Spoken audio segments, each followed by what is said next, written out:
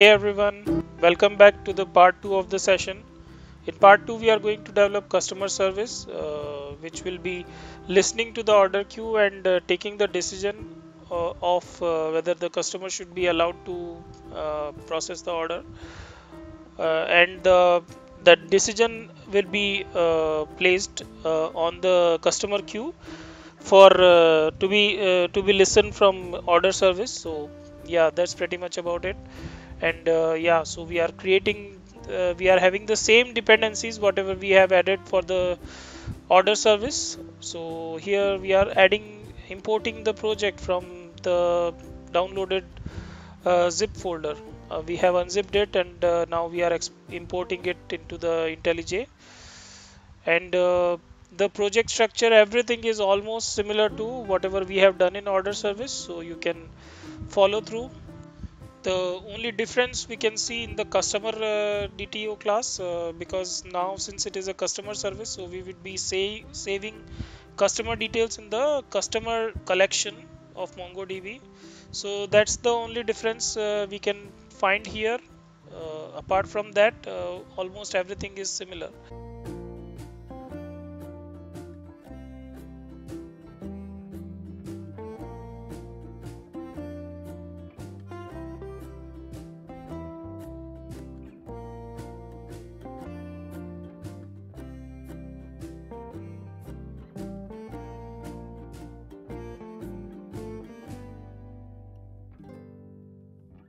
So now we are going to have a interface I customer service. So we will be having all the endpoints or the methods here.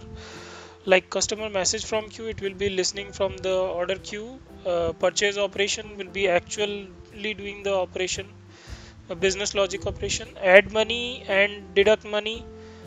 These are the methods which will be taking care of adding the money endpoint, and while doing the business operation we need to do some deductions from customers account or customers record, so that part will be taken care here in the by the deduct money method. So yep. So now in customer service we are adding the rabbit listener, and the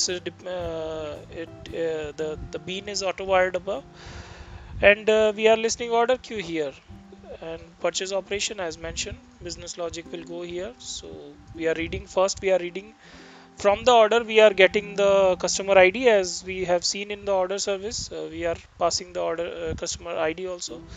So we will get the customer, fetch the customer ID first, and then for that particular customer we will match the balance of that customer and the price of the item which we are going to purchase here. That we are checking, comparing. If the price of that item is more than whatever we have in the wallet, then the order should be declined. And if it is under that balance, then only the order should be accepted.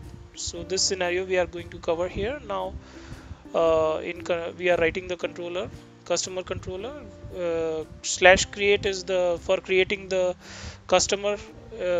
And again, as we have seen earlier, this particular service will be listening on port number 8090.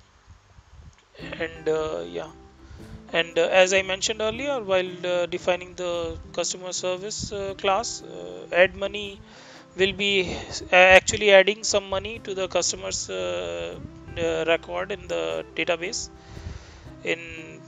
collection. So we have started the server. We have bounced both the servers. 8090 we are having customer service, and 8080 uh, we are having order service. So both are up, and now we will try to place the order via postman. So just see how we are going to test, or both are the full use case or the full POC. So let's enjoy that.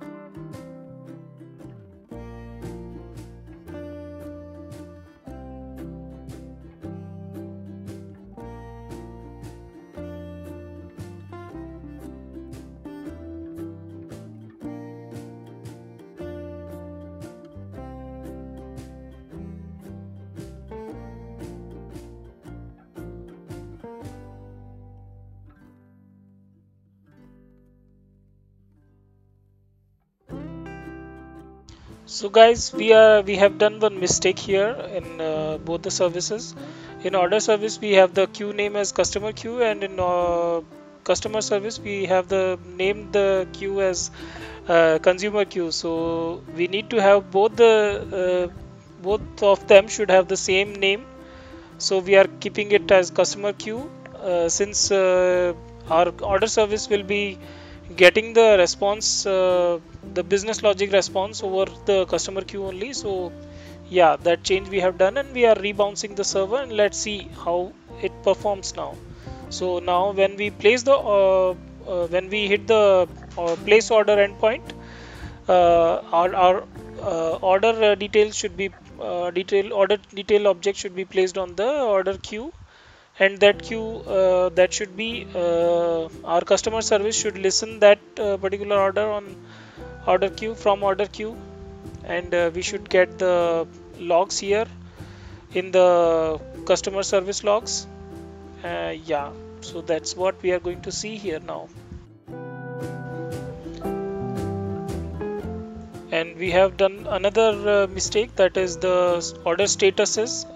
Actually, in order service we have configured the enum as pending, declined and accepted in the past form, while in the consumer service we have the order statuses as pending, decline and accept. So the decline and accept should be same as declined and accepted in the as in the order service. So that change we have to make, and yeah, that's what we are doing here. And let's see once we correct it, and we will rebounce the server. So now this time we should be able to hit the server, and the full flow should work.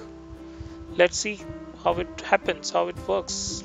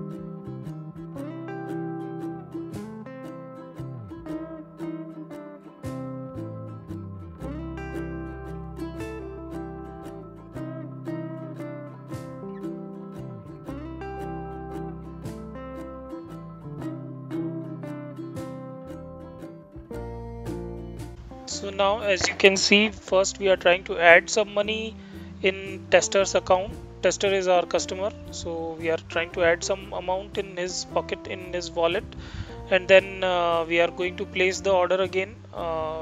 So this time the order should be accepted. And now we are trying to just for to show the working of the RabbitMQ or the queues. What we have done is we have stopped the uh, customer service, and so this time now when we place an order, the order will be placed in the order queue, and this with the status as pending, so that we can see in the on the MongoDB also, as there the status will be in order service, the status will be in pending state. Earlier, since both the servers were up, so it was happening so fast that we were not able to catch that pending order status. So now just we can as we can see now. So with this, here ends our tutorial on Spring Boot RabbitMQ MongoDB sample for Saga example. And once again, thanks for watching, and thanks for supporting us. Thanks for watching. Subscribe to our work, like to our work, share it with your colleagues, and motivates us. Thanks for watching again. Have a nice day. Bye.